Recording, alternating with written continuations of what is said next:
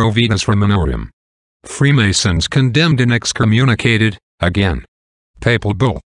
Pope Benedict XIV. May 18, 1751.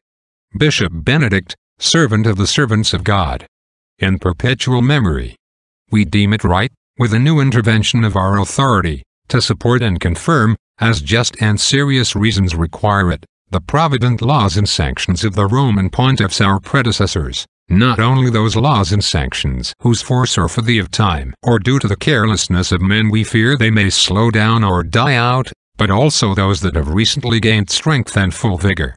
In fact, Clement XII, our predecessor of happy memory, with his own apostolic letter of the 28th of April of the year of the Incarnation of the Lord 1738, the 8th year of his pontificate, letter addressed to all the faithful and which begins in eminenti, condemned for always and forbade some societies, unions, meetings, conventicles or aggregations commonly called the Freemasons or des Francs-Maçons, or otherwise called, already widespread in certain countries then and which are now increasing more and more. He forbade all individual Christians, under penalty of excommunication to be incurred ipso facto without any declaration, from which no one could be acquitted by others, except at the point of death, other than the Roman Pontiff pro tempore, to attempt or dare to enter such a society, propagate or lend them favor or shelter, conceal them, register to join or intervene with them, and more, as is more widely contained in the same letter. Here is the text. Clement Bishop, servant of the servants of God. To all the faithful, greetings and apostolic blessing. Placed at the behest of divine clemency, although unworthy, in the eminent see of the apostolate, in order to fulfill the debt of the pastoral providence entrusted to us, with assiduous diligence and with care, as far as it is granted to us by heaven, we have turned our thoughts to those things by which, the door to errors and vices closed, the integrity of the orthodox religion is mainly preserved, and in these very difficult times the dangers of disorder are removed from the whole Catholic world. Already for the same public reputation we are known that they extend in every direction, and from day to day they are strengthened. Some societies, unions, meetings, conventicles or aggregations commonly called the Freemasons or des Francs-Maçons, or with other denominations called according to the variety of languages, in which with a close and secret alliance, according to their laws and statutes, men of any religion and sect unite among themselves, content with a certain affected appearance of natural honesty. Such societies, with a strict oath taken on the Holy Scriptures, and with the exaggeration of grave penalties, are obliged to maintain an inviolable silence about the things they do secretly. But since it is the nature of the crime to manifest itself by itself and generate the noise that denounces it, it follows that the aforementioned societies or conventicles have produced this suspicion in the minds of the faithful, according to which for honest and prudent men to subscribe to those aggregations it is the same as staining themselves with the infamy of wickedness and perversion. If they did not act iniquitously, they would not hate the light so decisively. Such fame has grown so considerably, that these societies have already been outlawed by secular princes in many countries as enemies of the kingdoms, and have been providentially eliminated. We therefore, meditating on the very serious damage that mostly these societies or conventicles cause not only to the tranquility of the temporal republic, but also to the spiritual health of souls, as they do not in any way accord with either the civil laws or the canonical ones,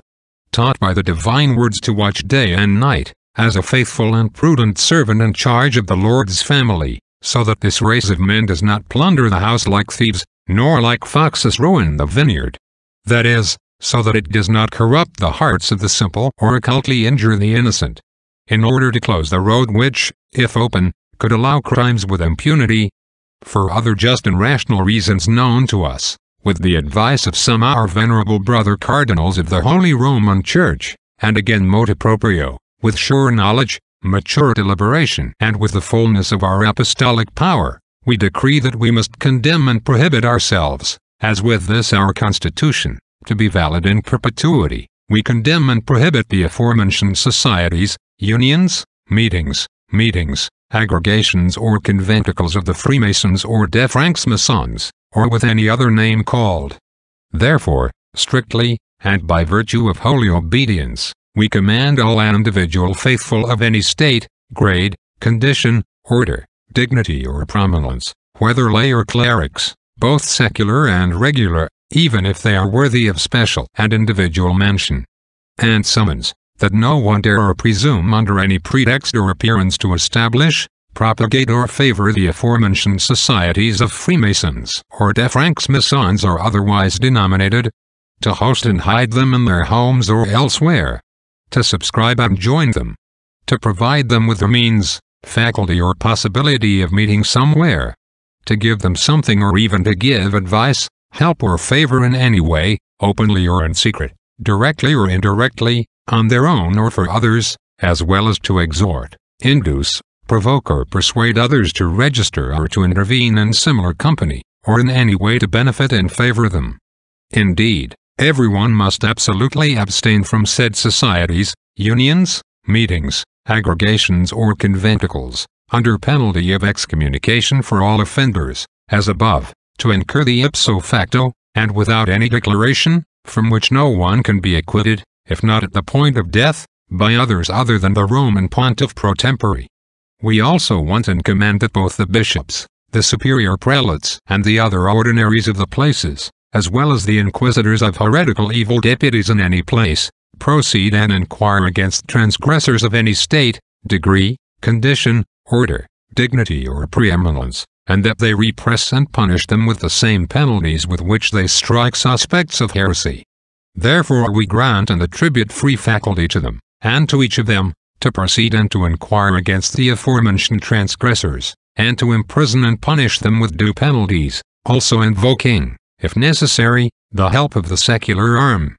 We also want that the copies of this letter, even if printed, signed by the hand of some public notary and bearing the seal of a person constituted in ecclesiastical dignity, be given the same faith that would be given to the letter if it were exhibited or shown in the original. Therefore, absolutely no one is permitted to violate, or with reckless daring to contradict this page of our declaration, condemnation, commandment, prohibition and interdiction. If anyone dared so much, know that he will incur the indignation of Almighty God and of the holy apostles Peter and Paul. Amen. But since, as far as we have been told, some have had no difficulty in affirming and publicly spreading that the said penalty of excommunication imposed by our predecessor is no longer effective because the relative constitution has not been confirmed by us, almost as if the explicit confirmation of the successor is necessary for the apostolic constitutions to maintain validity, and having been suggested to us, by some pious and God-fearing people, that it would be very useful to eliminate all the subterfuges of the slanderers, and to declare the uniformity of our soul with the intention and will of the same predecessor, adding to its constitution the new vote of our confirmation. We certainly, until now, when we have kindly granted absolution from the incurred excommunication, often before and mainly in the past year of the Jubilee, to many faithful truly repentant and grieving for having transgressed the laws of the Constitution itself and who assured them from the heart to move away completely from similar societies and conventicles, and that in the future they would never return there, or when we granted the penitentiaries delegated by us the faculty of imparting absolution in our name and with our authority to those who had recourse to the penitentiaries themselves. And when with solicitous vigilance we did not neglect to ensure that the competent judges and tribunals proceeded in proportion to the crime committed against violators of the Constitution itself, which was effectively carried out several times. We have certainly provided arguments that are not only probable but completely evident and indubitable, through which the dispositions of our soul and the firm and deliberate will consenting with the censure imposed by the aforementioned clement predecessor should have been understood. If a contrary opinion spread around us, we could surely despise it and refer our cause to the just judgment of Almighty God, uttering those words that were once recited in the course of sacred services: "Grant, O Lord, we beg you, that we do not cure the slanders of perverse souls, but once we have beaten the perversity itself, we beg that you do not allow us to be afflicted by unjust slanders or enveloped in cunning flattery, but rather that we love what you command." Thus reports an ancient missal attributed to Saint Gelasius, our predecessor, and which by the venerable servant of God Cardinal Giuseppe Maria Tomasi was inserted in the Mass entitled "Against the Slanderers."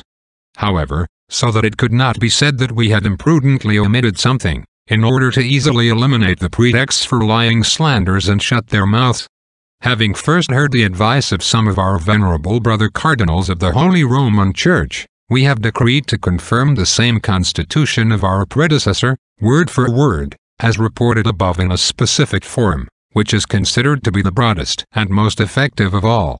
We confirm, validate, renew, and we want and decree that it has perpetual strength and efficacy for our sure science, in the fullness of our apostolic authority, according to the tenor of the same constitution, in all respects, as if it had been promulgated with our motu proprio, and with our authority, and had been published for the first time by us. In truth, among the very serious reasons for the aforementioned prohibitions and condemnations set out in the aforementioned Constitution, there is one, by virtue of which men of any religion and sect can mutually unite in such societies and conventicles. It is clear what damage can be done to the purity of the Catholic religion. The second reason is the strict and impenetrable promise of secrecy, by virtue of which what is done in these meetings is hidden, to which the sentence that Cecilio Natali, at Minutio Felice, adduced in a very different cause can be applied. The honest things always love the public light. Wickedness is secret. The third reason is the oath with which they undertake to inviolably observe this secret, as if it is lawful for someone, questioned by legitimate power, with the excuse of some promise or oath to evade the obligation to confess everything that is sought to know if in such conventicles anything is done contrary to the stability and to the laws of religion and the Republic.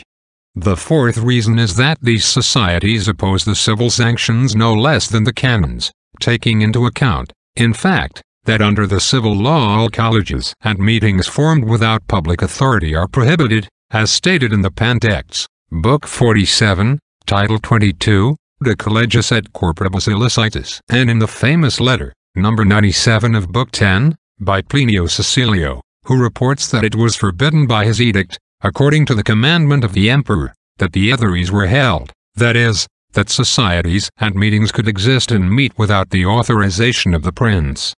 The fifth reason is that in many countries the aforementioned companies and aggregations have already been prescribed and banned by laws of the secular principles.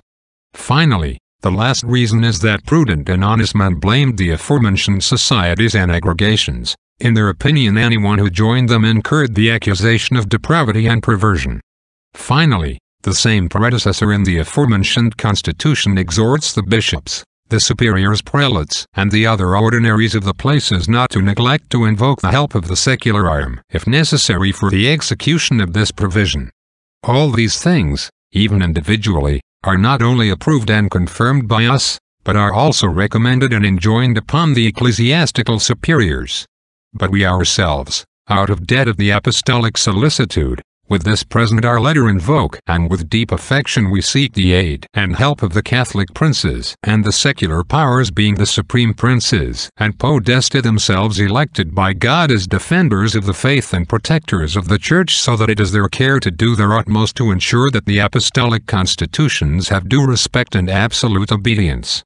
This brought to their memory by the Fathers of the Council of Trent, Session 25, Chapter 20, and much earlier the Emperor Charlemagne had admirably declared it in his Specifications, Title 1, Chapter 2, in which, after having commanded all and his subjects to observe the ecclesiastical sanctions, he added these words: "In no way can we know how those who show themselves unfaithful to God and disobedient to his priests can be faithful to us." Consequently, he imposed on all the presidents and ministers of his provinces that they oblige all and individuals to give due obedience to the laws of the Church. He also imposed very serious penalties against those who neglect to do this, adding among other things, those who in these things, which does not happen, will be found negligent and transgressors, know that they will not keep the honors in our empire, even if they are ours. Children. They will neither have a place in the palace, nor will they have society or community with us nor with our faithful, but rather they will pay the penalty in anguish and hardship. We also wish that the copies of this letter, even if printed, signed by the hand of some public notary, and bearing the seal of a person constituted in ecclesiastical dignity, be given the same faith that would be given to the letter if it were exhibited or shown in the original. Therefore, Absolutely no one is permitted to violate, or with reckless daring to contradict this page of our confirmation, innovation, approval, commandment, invocation, request, decree and will. If anyone dared so much, know that he will incur the indignation of Almighty God and the holy apostles Peter and Paul. Given in Rome, at Santa Maria Maggiore, on the 18th of March of the year of the Incarnation of the Lord 1751, the 11th year of our pontificate. Amen.